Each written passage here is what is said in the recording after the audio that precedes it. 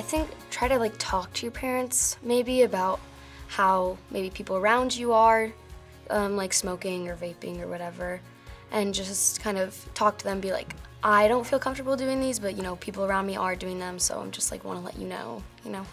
just definitely create a safe space with your parents. I think it's definitely important to try not to give in to peer pressure, because that's like a really big thing right now, because so many people are doing like drugs and alcohol because it's popular, and kind of just use your own judgment and don't just do things because they're popular.